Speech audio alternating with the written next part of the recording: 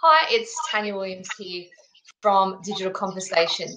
Today I'm talking to Chris Preston, who's the Chief Marketing Officer at the Vita Group. Now, the Vita Group was established in 1995 by founder and CEO Maxine Horn, and it has been transformed from a single telecommunications store into a multi-brand, multi-channel, publicly listed company.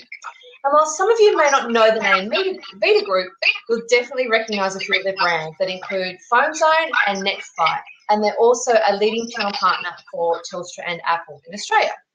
So Vita's key competitive advantage is its vibrant and entrepreneurial culture and proven systems and processes for getting, growing and keeping the right people, which make it a progressive employer of choice. So hi Chris, how are you? Good, Tanya, how are you? I'm good, thank you. So we're going to dive straight into the deep end with our questions. Over the past 5 years, obviously, there's been a lot of uptake in digital channels in Australia. So what importance do you guys place on digital marketing versus traditional marketing, and how has that changed, I suppose, when you compare it to the first stores you opened to what you do now? Yeah, well, I guess probably the first point I'd make to that question is that we really try hard not to live in a world of digital or traditional marketing. Good, I love really that. we try to work in a world of where it's integrated, because the more siloed the two approaches are, the more inconsistent the customer experience becomes. So where possible, we're very integrated. That said, the landscape has changed dramatically in the 21 years since we opened our first store. The advent of digital marketing allows you to be far more targeted, allows you to be far more real-time and far more measured in your approach to marketing. So it's a very, very different world. So when we open shops today, we have the luxury of being able to engage with social tools like Facebook to help connect with the local community, to be involved in digital geotargeting, so we're talking to the right customer.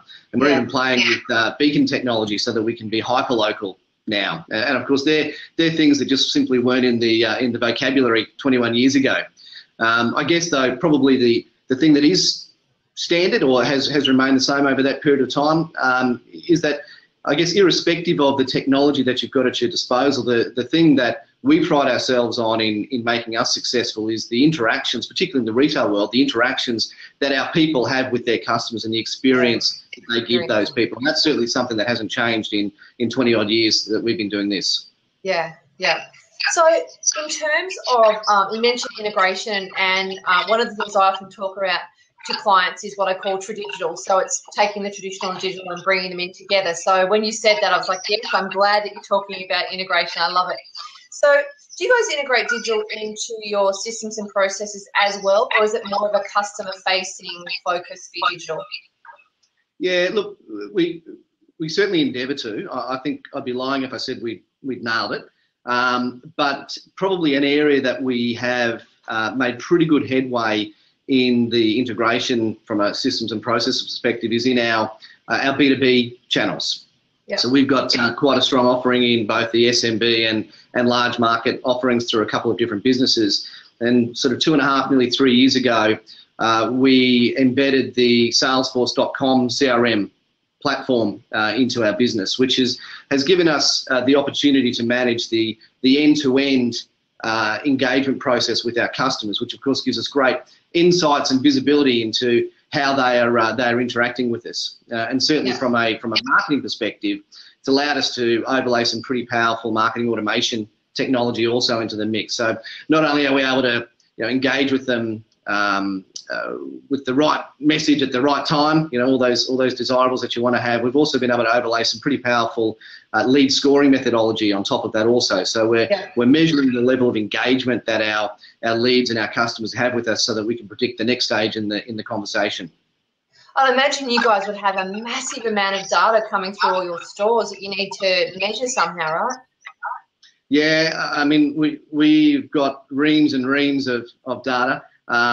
We analyse a lot of data, and sometimes we've got too much data to play with. I think the secret is really sort of diving in there and making sure that the data that you're using is meaningful and you can actually do something valuable with it. Yeah, I think that's very much the key, and obviously collecting the right kind of data, and looking at what the relevant metrics are is really important for you. Yeah, absolutely. So how do you manage, I suppose, let's just go talk on a social level. How do you manage your social channels from a store level to a head office level? Because obviously you've got stores across the country. Have you guys got policies in place to decide who does what, who manages what the different areas? Like, how does that look for you guys? Yeah, so we've got quite a strong social presence in both our retail businesses and also in our B2B businesses also. From a retail sense, the vast majority of our stores have a Facebook presence, and that Facebook presence is really important in terms of connecting with local communities, which is something that we value very, very highly. So in order for that to be successful, though, of course, we need to get good content, engaging content, and it needs to be local as well. So we rely very heavily on our local teams to contribute to that process. But centrally, we collate all that information from them. We edit that information and we publish it for them. So we play a sort of a dual role. We source the local content, but we, I guess, quality control it from a central perspective. Which often happens a lot with multi-stores and franchise type brands, I suppose, as well. Yeah. Look, I think the risk if you don't play that role is that you can dilute your brand through inconsistent messaging. So we think it's a really important part of the process to follow. We're also really active in this space in the B2B space particularly from a LinkedIn perspective. So we encourage all of our sales team to have an active presence on LinkedIn. We help them to build compelling profiles. We help them to share engaging content. In fact, we provide them every week with a list of content that they can share and comment on to really sort of drip feed that process. So again, we rely really heavily on our sales team from a B2B perspective to be the face of our brand from a digital perspective. But at the same time, we really carefully monitor what's happening. We understand exactly how broad our connected network is. We understand how much reach we're getting through it. And we also just started measuring our social selling index. So we understand how effective our sales team are on LinkedIn, which gives us a really good health check, if you like, on how strong and compelling our brand is in that space. I love the fact that you're doing all that on LinkedIn. I think it's so rare to hear a company talking about empowering their staff and helping their staff actually use those channels more effectively. Like you just never hear of it. So that's extremely impressive that you guys are doing that. So do you guys have a content strategy for all of your brands? Look, the place where we have probably executed a content strategy best is in our large market space. So our Vita Enterprise Solutions brand, which targets larger organisation, government bodies, where what we've found is that over 50%, in fact 57% if you want to be precise, of the buying journey is completed before our customers or prospective customers are coming to us or our competition, for that matter. Yeah. So what we've done is we've built out a series of personas, target personas. We've mapped out customer journeys, and then we've set about building a series of content pieces to target the persona at the various stages along the customer journey, particularly early in the piece, so that we're getting them before that 57% time frame. So we're getting them while they're researching, so that we can help influence their thinking at that point in time. So we're probably 6 or 9 months into that journey in any sort of serious way, but we've had some success. Our top bit of content was an article called "The Top 3 Things That Your CFO Must Know About Cloud Computing," and we've had over 9,000 people view that article. So we're making pretty good headway, and we certainly see that as we struggle to get ahead of the curve and get engaged with our customers and prospective customers early in the piece, that a content strategy is going to be absolutely key to doing that.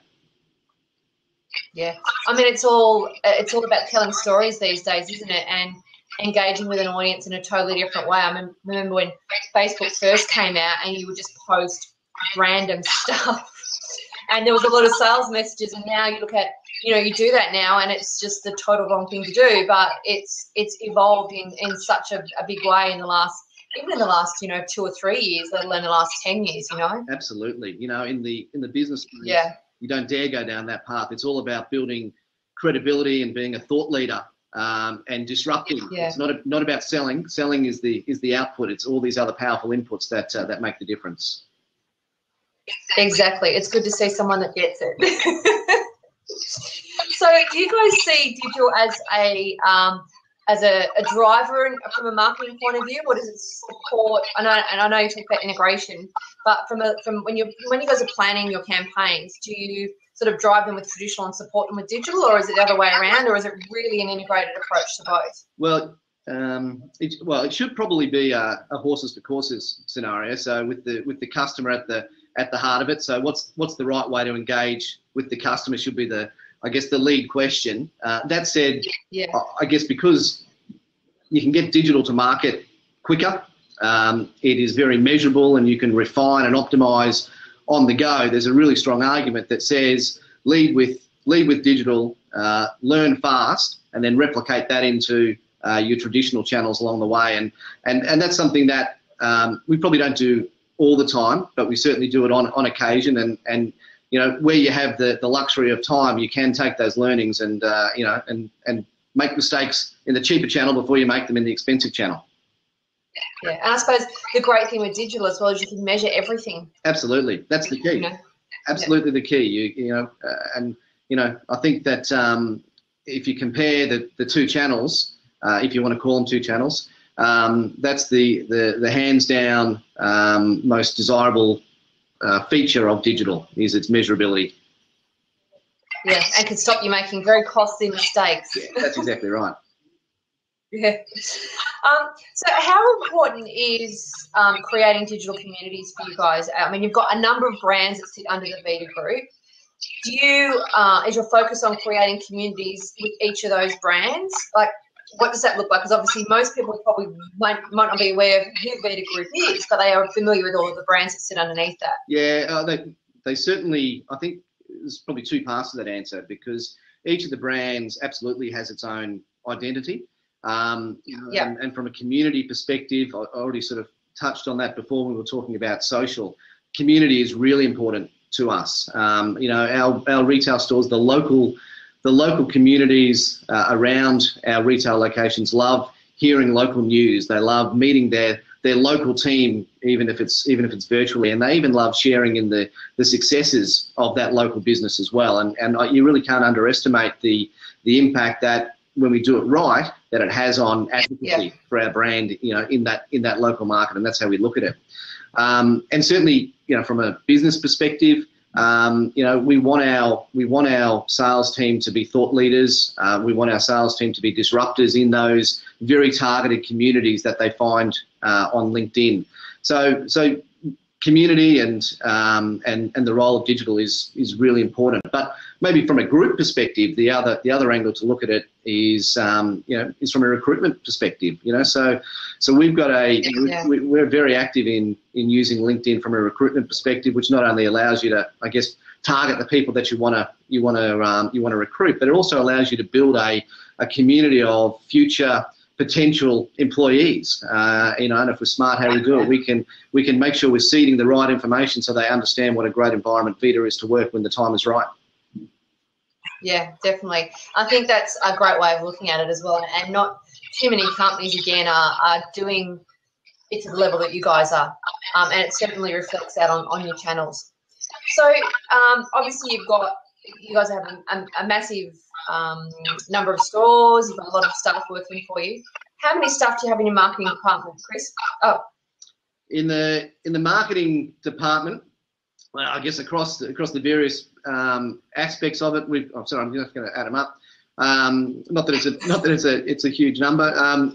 In our retail world, we've got 7 dedicated retail marketing roles. We've got 3 dedicated business marketing roles, and then we've got teams around that support that. So we've got our creative team, and then we've got our digital team. Interestingly, our digital team is a body of one. So we have a digital marketing manager. Is that all? Well, I'll explain. So we have a digital marketing manager. She's responsible for strategy, if you like. But my view is that in today's world, a marketer must have digital as part of their toolkit. Gone are the days when I think you've got specialist marketers and specialist digital marketers and specialist traditional marketers. You need to be a true generalist in the sense, and that means that you cover all areas. So it's very much the role of the broader marketing team to execute the digital strategy, even though there's only one person who actually has the title of digital in their name. So we still do have quite a large group of people focused on digital from a marketing perspective. We also do align ourselves with a number of partners as well, and I think that's important because it allows you to, I guess, stay current, stay up to date in what is a really rapid and changing environment, and you could very quickly get behind. Yeah, okay. So I imagine that your team are pretty much head down butt up most of the time. You've only got that amount of people working on it. Absolutely. And we measure everything that we do. We try to measure everything that we do. We refine along the way, and we focus on the things that give us the biggest return. Of course. Excellent. So can you share with me then what has been one of your biggest challenges to date from a marketing perspective? I think one of the biggest challenges that I've faced, and I reckon most marketers around would say a similar thing, or I suspect would say a similar thing. I'm a big CRM fan, and one of the biggest challenges I guess that I've faced is data quality. And I think organisations go through something of a bell curve, whereby early on in the journey, when you're collecting data, it's a very much a compliance expectation in terms of what data is collected and how it's collected. And it's not until you really start to demonstrate the value of collecting that data and what it's used for and the return you get on it, that you start to turn that behaviour from a compliance piece into an embedded natural exercise. And I think that, as an organisation, we're sort of at the top of that bell and hopefully about to start running down the other side. Yeah, and it's interesting. It's one of those challenges, I suppose. When you mentioned CRM systems, it's surprising the amount of businesses that don't have any sort of records on customers, or they even bother to look at it or look at the data or the metrics or set KPIs or any of that sort of stuff. It always blows my mind, and it's I think data and analytics are two key areas that we're going to see more and more happen with over the coming 12 months for sure, just because I think people are now starting to understand how important it is and what place it has in that whole marketing mix. Yeah, I agree totally. I think if you at the end of the day, customers are the lifeblood of your business. If you don't understand what's going on there, then you're missing out on big opportunities. Oh, for sure. So what do you think then? We've got constantly there's new things coming out in the digital space. There's new social media platforms. There's new tools. There's all these new innovations coming out. For you guys, what do you see as a new innovation, a new piece of technology that's probably going to have the biggest impact on your business over the coming 12 months? I don't know. I can answer that question, but and that's really one of the challenges, isn't it? That it's so fast-paced and changing, and there's always something new on the horizon. It's really hard to answer that question. I guess what I could say though is I think there are a couple of really significant trends that are around that are going to shape how we play with digital, and I think how a lot of organisations will play with digital. And they are, I think the first one is the massive rise of mobility. We're very much a mobile-first world these days. Your mobile phone very much is at the heart of everything you do, and that's really changing the way in which you need to think about how people will consume digital content, and it's changing the way with how you're going to think about how people will interact with you as well. And if you don't have a good handle on how you're going to manage a mobile-first world, you're going to be missing opportunities. And I think the other big trend to be very mindful of in the Australian market anyway is the rollout of NBN. So over the next 12 months, a third of Australians will have access to NBN. So as more and more consumers and businesses get access to NBN, they're getting access to better quality, faster internet access, which again influences the type of content that they will consume and how they consume it, where they'll consume it, and what the opportunity that presents for marketers and for businesses is something that really needs to be understood. Yeah, I definitely agree with your thoughts on mobile. I mean, I know when I leave home without this thing, I hyperventilate because it's never too far from my hand. But I had this conversation with someone the other day. It's much more than just a phone these days. It's a whole communication piece. It's your diary. It's your photos. It's your, your calendar. Your absolutely everything is on that device now. And the numbers coming through for mobile phone usage and the stats are just, I mean, they're changing every month. It's just out of control. So I think the way, I mean, even things like showrooming, where people are taking, web rooming, where they're taking devices into stores and comparing products and so forth. I mean, that wasn't done, 12 months ago. That's right. It's something that's new. That's right, and that's where I think that the rise in mobility will have a profound impact on on marketers and digital marketing. It already is, but certainly over the next 12 months and beyond. Yeah, couldn't agree more. So my last question for you is, what's next for Vita Group? Are there some big things, changes on the horizon? Like, what's the next 12 months going to look like for you guys? Well, I think probably the only guarantee is that it's constant change, which is how our business rolls. We're a very dynamic organisation responding to market needs and market opportunities along the way. I think from a digital perspective, we'll try to make sure that we remain as nimble as we can, so that we can capitalise on the opportunities. I think if you become too fixed from an infrastructure perspective, but also from a thought process perspective, then you're likely to miss out on opportunities. And I think the other thing that we'll look to do across every part of our business, not just the digital component, is just make sure that we keep the customer at the heart of everything that we're doing, and we're not about trying to do new and innovative things just for the sake of doing new and innovative things. It's got to add value to the customer experience, and that's central to everything that we try and do. Yeah, and I think that's a very important point, is it all really starts with the customer. Without, pulling that data, understanding your customer and what they need impacts pretty much everything in that space, doesn't it?